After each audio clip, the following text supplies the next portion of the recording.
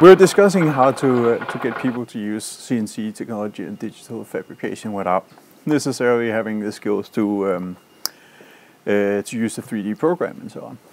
And one of the things that are usually a problem is if you want to interface to something, if you want to take measurements of a real world object and put that into a digital design.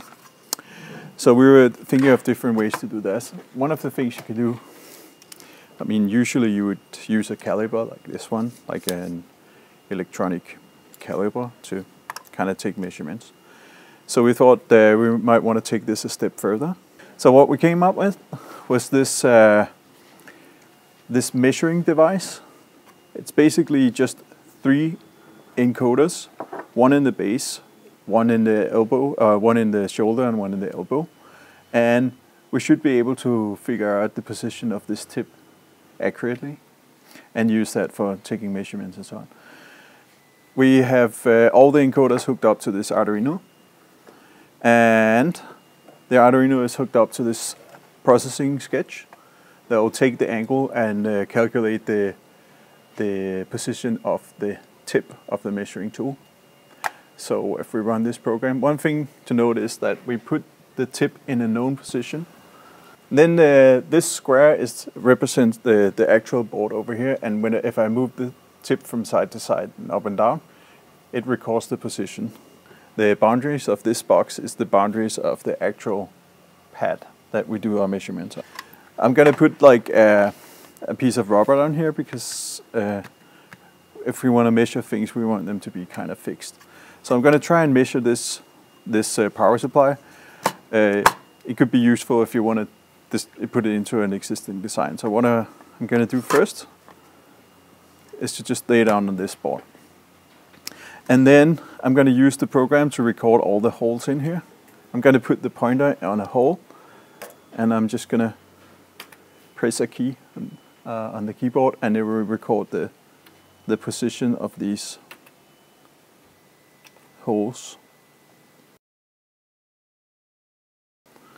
So on the screen now, we have the position of the different holes.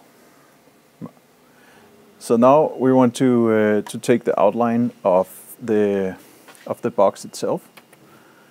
Even though we see the coordinates in a 2-dimensional coordinate system, they're actually 3-dimensional. So all these positions are recorded in a 3-dimensional coordinate systems. For instance, I can measure something that is in the space. If I do like some measurements on the surface of this space, you see how these things relate to each other.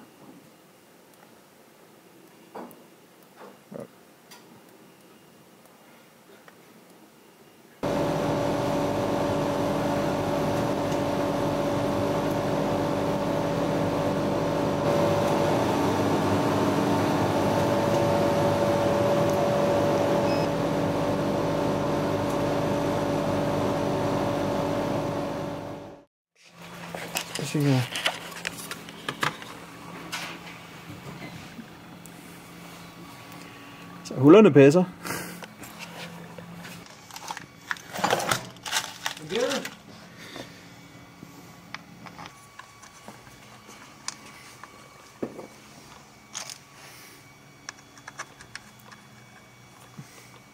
Ja,